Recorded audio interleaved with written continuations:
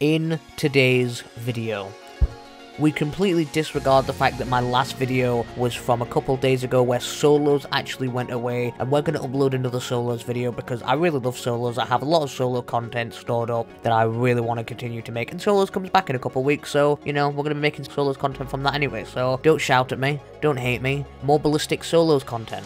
But in this video, while I was streaming, I was actually handing out what I would consider some pretty good advice on how to improve your mindset when it comes to Apex. Whether you want to get into kill grinding, you just want to improve at the game, or you want to work towards certain goals but you're really struggling mentally to actually get there, I think I offer some advice that helps you approach it a little bit differently, and how to improve but on your own terms, and how you can use your own limitations to your advantage. And then after that, I do clarify it, I do sort of go into a little bit more detail in a little bit more of a structured way, because this game that I'm about to show you where I'm giving this advice, I am popping off. It is a very high kill, high damage game, so there are sometimes little breaks, and I'm also interacting with chat, so I do go into it a little bit more detail after. And then the final game, we run triple havoc, and it is absolutely disgusting. So without wasting any more of your time, if you haven't already, please make sure to like, subscribe, even just leave a comment for more Apex Ballistic content, and I'll see you in the game.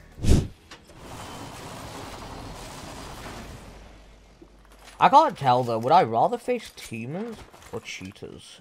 I just feel like I'd rather face cheaters. Oh.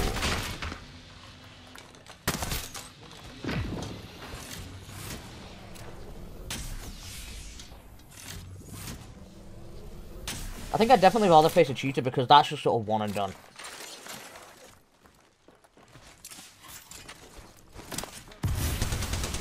Why are you still in the stairs?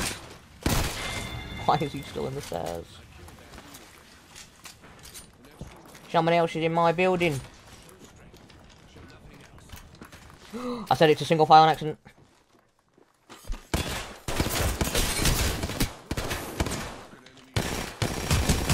Bro, I'm not dying to another Mastiff. That would have been 3 Mastiff deaths in a row. Not having it. Yeah, it's like going for fight games. It's like, it's something I really don't advise doing.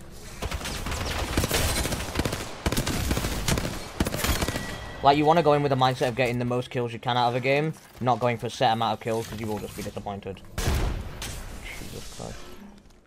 Leave me the alone.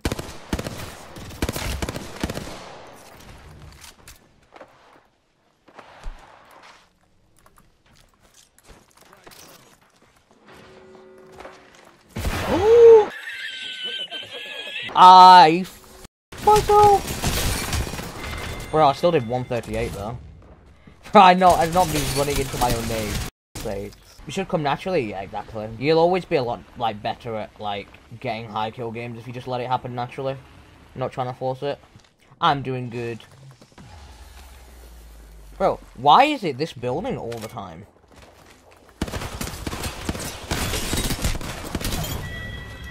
What the hell? Every time I go, there's just someone in this building. Ooh, it's like kill gun for me. So mind numbing if you're aiming for like 200 a day. Last 50 will be so painful. No, actually.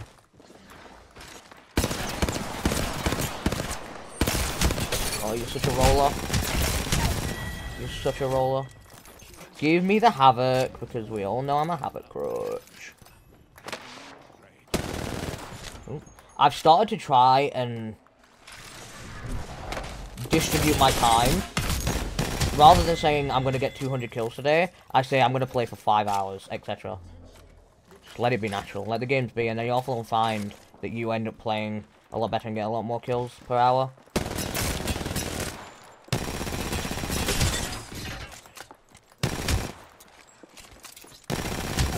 Does this guy not know how to use his alt attack? I don't know where I'm going. I'm scared, man. I've decided I'll stop trying in Apex and just no-brain it. Yeah, that's what I do. That is what I do, and that's how I was able to get like 20k seasons. And then I think once I realized could get a 20k season, I then in season 18 and following seasons tried to put brain power into it, and it made it a lot more harder because it made it a lot more fatiguing. Whereas in season 17, while I had goals, it was a little bit more like brainless. If that makes sense. God, this gun is just not fun.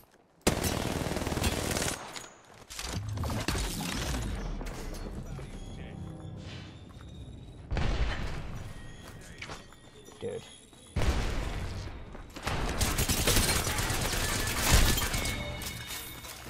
What the hell, potato? Trying to get 5k Mirage seasonal, but lose motivation so quick. I would recommend, when you're getting on, just have that 5k seasonal goal in mind, and then play to how much you can each day. You know, rather than saying you're going to do a set amount of kills, Pato, just say you're going to hop on, and you're going to play for as long as you can. Whether that's 30 minutes, whether that's an hour, maybe, whether that's 5 hours. You know, try that, and then go from there, is what I recommend. That's not something I've done in the past, but it's something I'm starting to do, and it's really helping with my motivation.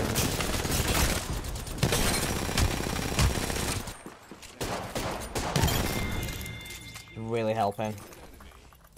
God, I do not like the R9. Holy!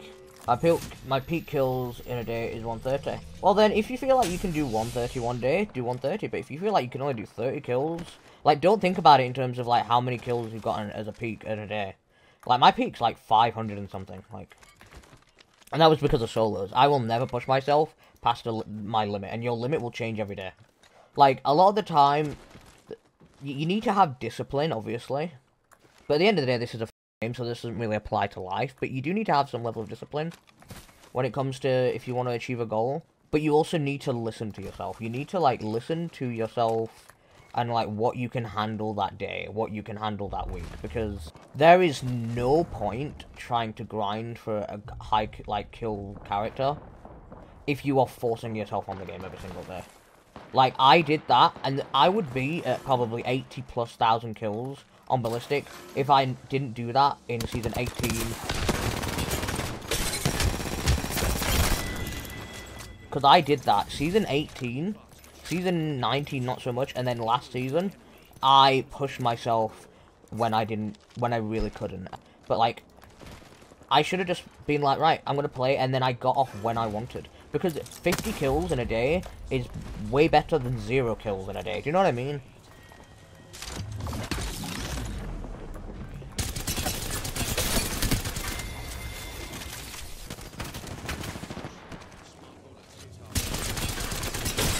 I was just purple Bangalore running away from this white armor Pathfinder. That's weird. Rowtide our motivational speaker.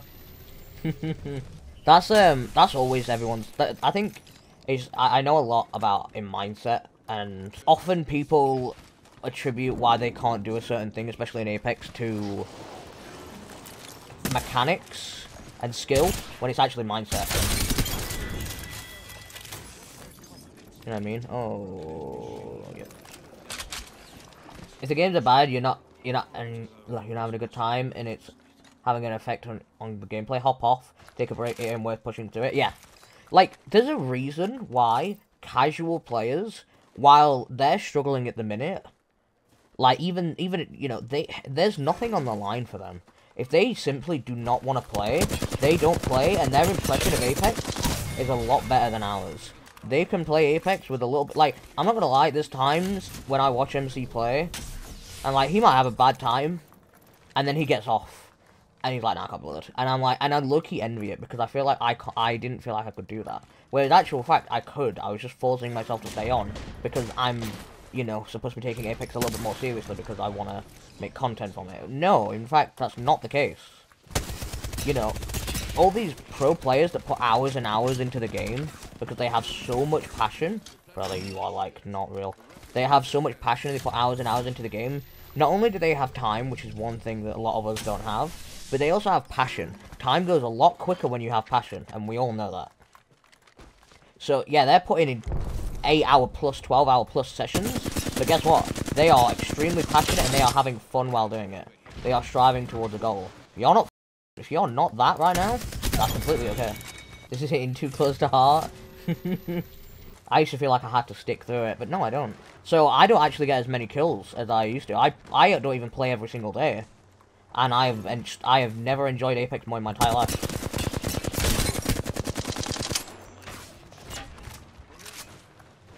Not even lying. Alright, pop a bat on this door. Bit of confidence and keeping a positive mindset. Yeah. You're not gonna have confidence if you're not happy. That's a quote.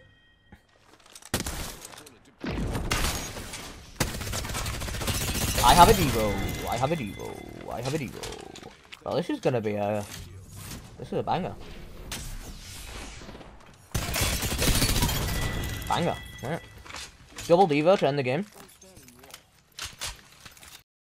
Tide Gap could count as bullying. Yeah, but I'm happy, so... What a quote. Wait, is he wearing like the same thing as me? Yeah, he is. Yep. Oh, that was some emotional damage right there. Oh my god. I just bullied so hard. Nice. And I think it's important that I sort of elaborate on this just a little bit, because that was obviously a little bit jumbled because I was in the middle of a game. And I think what's actually important is that's actually something that I've been implementing since I actually said that on stream, like maybe a couple weeks ago. I'm not playing to do a certain amount of kills per session, I'm playing to do a certain amount of hours per session, whatever I feel like I can handle that day, so it changes from day to day. And while you might feel like you get less kills or you play less day to day or week to week, it's more consistent. So not only if you're interested in kill grinding, not only will you get more consistent kills than grinding 200-300 kills in a session, doing that for a couple weeks and then burning yourself out, or doing that for a single week and burning yourself out, and then making the mistake I did and not being able to truly get back on the horse since then. Season 17 me, where I got 20,000 kills, and I was doing it every single day. I did what I felt like I could, rather than trying to force, I guess, a set amount of kills per day. There were some days I was able to get to 400 kills in a day because I didn't really set myself a limit, and I could do that in that day. So I sort of went off what I could handle, and there were some days that I just simply wasn't able to do more than 100, and I didn't, but I still was able to get 20,000 kills in one season, because yes, I was grinding, but I was putting a little bit less thought into it, in a bit of a weird way, and just listening to what I wanted, and it really made me enjoy the game. And everybody has a really bad perception of Season 17, whereas I, on the other hand, absolutely loved it, because not only did my favourite character come out, but my favourite grind that I have ever done to this day came out. When I started in following seasons, try to structure it and force myself to do what I did in Season 17 every single day, and set myself goals that I just really don't think I could have really hit. Like, I was a little bit fatigued. You do 20,000 kills in one season, you are going to be a bit fatigued in the season after, and I thought I'll do the same the next season. And it really didn't work out, and I actually think that mindset, which I had over maybe Season 18 and 19, really slowed me down kill grind wise, so I could actually have a lot more kills if I was just a little bit more intuitive and a bit listening to myself a little bit more, and just trying to put consistency and, you know, do little and often, rather than try and do these big grind days and then end up burning myself out, which is a mistake I've now made multiple times and I'm trying to learn from. But if you are looking to get into kill grinding, or you're looking to just improve at Apex in general, my best advice is little and often, do as much as you possibly can. If you can play for 1 hour, 2 hours, do it. But, you know, if you're starting to feel a little bit fatigued and you want to get off, just simply get off when you want. Do not force yourself, because it's a video game at the end of the day. It's not a job, it's nothing like that. Get off when you want, and I promise your relationship with the game and whatever game you're currently playing will vastly improve if you play it on your terms. And you'll also find a weird little switch that will flip in your brain. You will actually probably play for longer and actually do a lot more in the long run, because you're doing it because you want to. You're doing it because you want to be there. You know, saying you're going to play for an hour can lead to you playing for 2 or 3, because you got that first hour done and you can keep going. Rather than saying, I'm playing for 3 hours, and then by the first hour you're like, oh, I've got to do another hour, and then I've got to do another hour on top of that. Oh my god. No, it's a video game. It's really not that deep. Trust me, the more you listen to yourself and what your limits are, the better time you will have, I promise you. You know, you should always push yourself. You should always push yourself to go a little bit beyond your limit, which is something that, you know, requires some discipline, but that changes day to day, so you should definitely listen to yourself. If you feel like you can only really play for maybe an hour and a half, try an hour and 45, you know, if you want to try and push yourself in that way. That's a way that you can push yourself, but also listen to yourself at the same time. So, sorry if that was as long as the video that you just watched, but we're going to get into another game here where it's just me having some fun, and I think we run triple havoc, which is disgusting, so do enjoy. It's all good.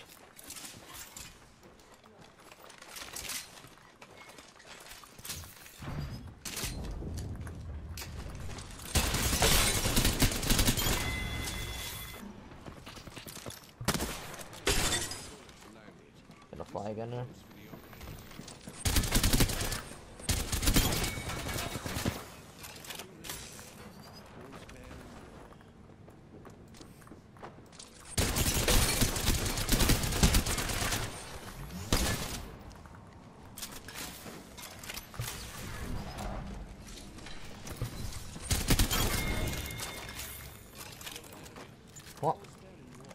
What the hell?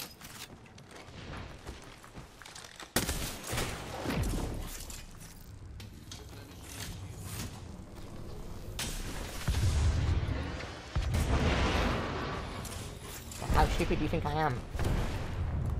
Oh wow, they're in full force today. Jesus Christ.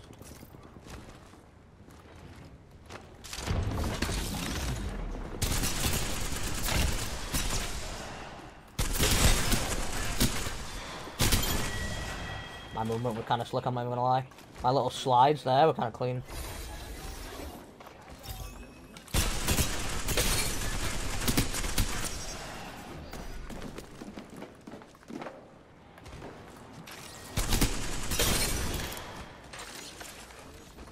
That guy would have made DSU proud.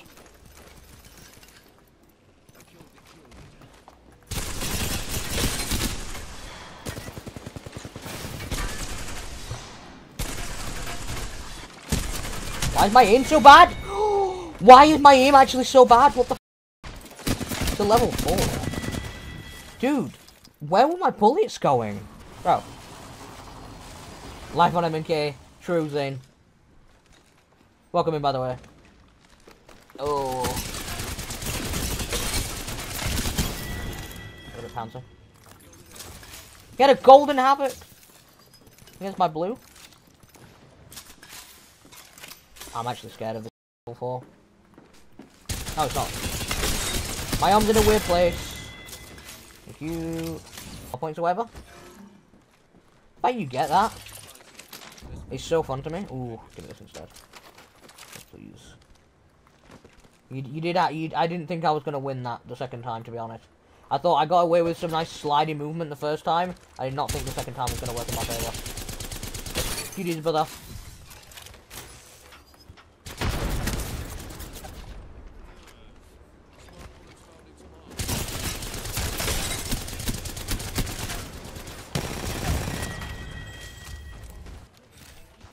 The not Havoc stream? Bro, you're always gonna get a Havoc when you're watching me play. You're always gonna get it. Hello. See, learning one from what mistake I made before. I had a very similar thing.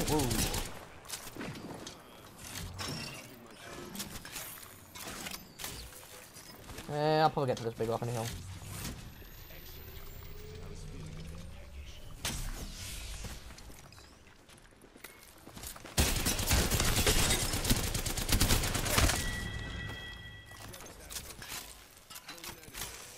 Give hop up at red seems fair. So, okay, maybe if we're talking about like a rework, if we're gonna give Ballistic a bit of a passive, where he gets like slingshot as a passive without a perk, yeah, then I think maybe put the hop ups on red mode. Dude, you're so. I mean, you wanna do this? Why would you ever do that? Why did he do that? He's actually holding me out of zone pretty well.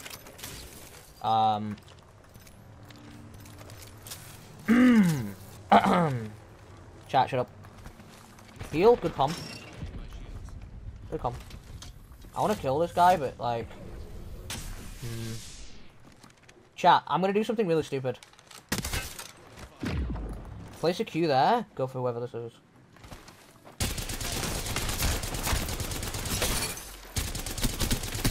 I just realized I'm running triple havoc, how cool is that? You guys love me? Wait, no, actually.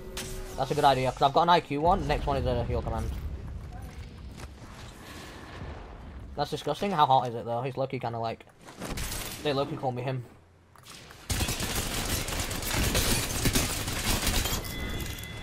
Happens to us all.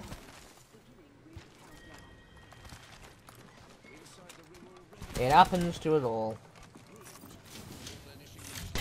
Ooh. I feel like this guy might be a fairly easy kill.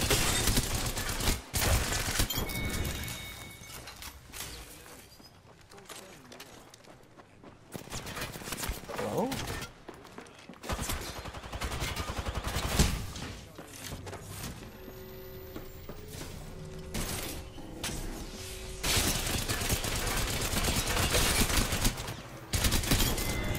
Dude, really got brief. Should I add a heal command, chat? I think I definitely should. Ooh. What's he doing?